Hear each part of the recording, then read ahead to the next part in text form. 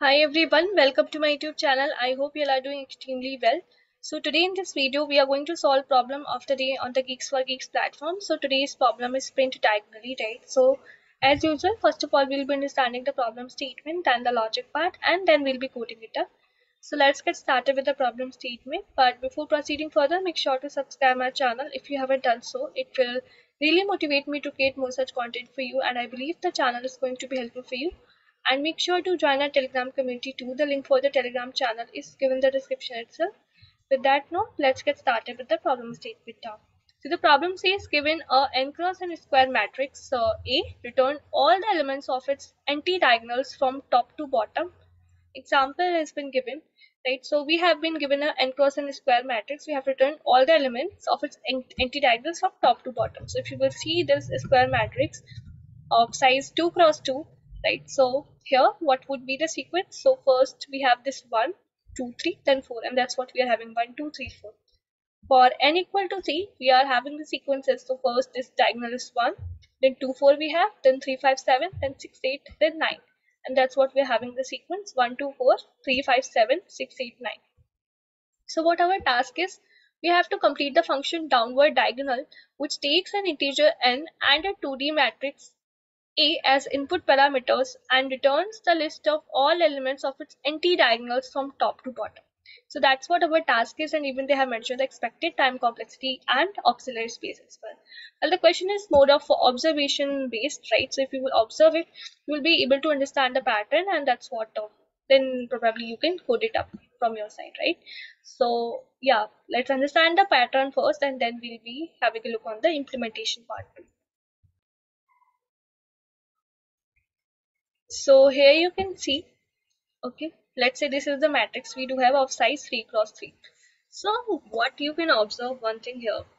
So first, right, so first if you will see, we are getting the elements. What are the elements for this? If I'm asking you what would be the elements, the sequence that would be written 1 2 4 1 2 4 3 5 7 6 8 9, right?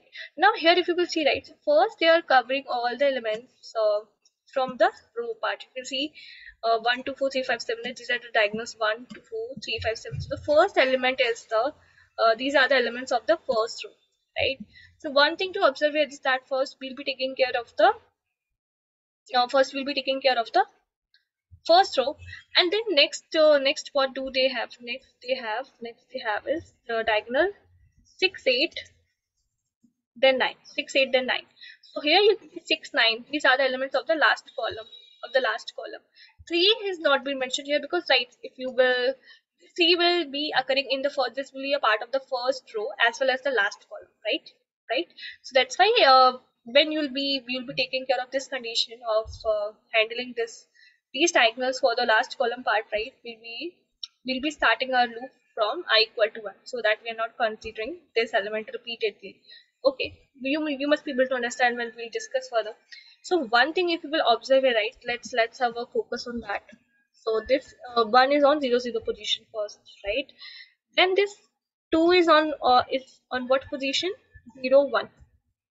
Now I want 4. Next I want to hope on or to traverse this 4. So if I am incrementing, let's 0 1 call it as ij, right? So if in I am incrementing what 1, and from j I am decrementing 1, so we will be getting 1 0, and at 1 0 position you see what do we have? We have 4. Similarly, if you will see here, right, so 3 is on what position? 0 2, right? So next I do need is 5. So let's call it as ij itself. 0 2 we have. So if I'm incrementing 1 in I, so I'll be having 1. Decrementing 1 from j, I'll be having 1. So at 1 1 position, what do we have? 5, and 5 that is needed to be a part of our diagonal.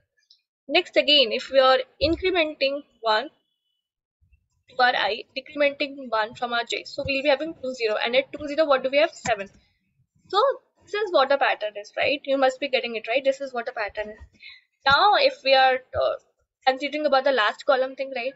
So here if you will see, right, 6 8 we do have. So 6 is at what position? 1, and we can say n minus 1, right? N minus 1 column. So n values were 3, so at 1 2 1 0 1 1 1 2, at 1 2 we have 6, right? So again considering 1 2 as ij position. So if you are incrementing 1, if you are incrementing 1 in I and decrementing 1 from j, we'll be having 2 1, and at 2 1 we have 8, right? And this is the last element that we have at 2 comma 2. Okay, so just this is what the pattern was. This is what the sort of observation thing was there in this question. Rest is just implementation, right? So the same we have implemented, right? You can see the same we have implemented. So for this is for the first, we'll cover the first row, and this is for the column. Okay, so for int I equal to 0, I less than n I plus plus, j value has been initialized with I. So you see, right, first we need for every column, for every diagonal, right? So what are the first element? The elements of the first row, right? So what value will be changing? What value will be changing? 1 2 3, 1 2 4 3 5 7, likewise, right? So j value has been initialized with basically column value will be changed, right? So 1 2 3, 1 2 3. Okay, you must be getting it. Okay, so j value has been initialized with 0, k value with 0. So while j greater than equal to 0, so this loop is to take care of that pattern thing that we are following, right? I minus I plus 1, j minus 1. Okay, so while j greater than equal to 0, so j value is 0, 0 greater than equal to 0, the condition is true. So we are adding the element that is at a00 position. So what is the element? 1. So 1 will be added in the array list. Then next k value will be incremented and j value will be decremented. So this condition will become false, will come out of the while loop. Next I value will be incremented, and that is going to be 1. So j value is going to be 1 now, and k value would be 0. So while j greater than equal to 0, j value is what? 1. 1 greater than equal to 0, the condition is true. So we are adding arr dot add a of kj. K value is what? 0. J value is 1. At 0 1, what do we have? 2. So 2 will be added. 2 will be added. Then we are asking to increment the value of k. So k will be 1, and decrement the value of j. So j will be, j was what? 1. So j will be 0 now. So at 1 0 position, what do we have? 4. 4. 1 0 we have 4. So 4 will be added. Then again k value will be incremented and j value will be decremented. So j value will be what? That would be negative. So this while loop condition will be false. Then I value will be incremented. It is going to be 2 now. 2 less than 3, the condition is still true. So j value will be 2, k value will be 0. While j greater than equal to 0, the condition is true. So we are adding the element that is there at 0 2 position. So what is the element at 0 2? 3. So 3 will be added. Then we are decrementing the value of j and incrementing the value of k. So k is going to be 1 and j is going to be 1, right? So 1 1 we do have right now. 1 1 at 1 1, what do we have? 5. So 5 will be added. Then again we are what we are doing is 0 2 we have, 1 1 we have. So again we are going to increment the value of k.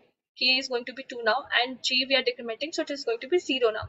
0 greater than equal to 0, the condition is still true.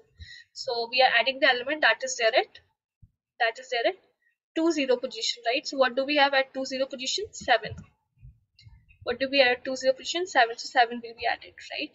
Now I value will be now next time j value will be negative, this condition will be false. Now I value will be incremented, that is going to be 3, right? And 3 less than 3, condition will be false. So we have covered this much. We have covered the sequence till here, 1 2 4 3 5 7. Now we are pending with this 6 8 9. So for this we have another for loop. We are starting from 1. I already mentioned why, right? Because we don't want to take this 3 twice. Okay, now this 3 basically, I mean this diagonal itself. Okay, so for I equal to 1, I less than 9, I plus plus, j value has been initialized with I, right? K equal to n minus 1, because now see we are covering for the last column, the sequence, that is what we are following. So while j less than equal to n minus 1, we are simply adding the element that is at ajk position. So j value is what? 1, k value is n minus 1. So at, if I'm talking about this one, so 0 1 2, so at 1 1 2, what do we have? 1 0 1 1 1 2, we have 6, right? So 6 would be added. Then we are incrementing the value of j and decrementing the value of k, right? So that's what we are doing. So next 8 will be added, right? And likewise 9 will be added, right? So you must have got the pattern, right? So I helped you in understanding for the first one. Later on you can do the dry run for for the remaining elements, right? So I hope you must be able to understand the pattern that is being followed for this question. If you're once clear with this, right, then implementation is easy only, right? So I have provided a code in the description, you can refer that. Thank you so much for watching, everyone. I hope that you must be able to do this question. Thank you, everyone. Bye bye.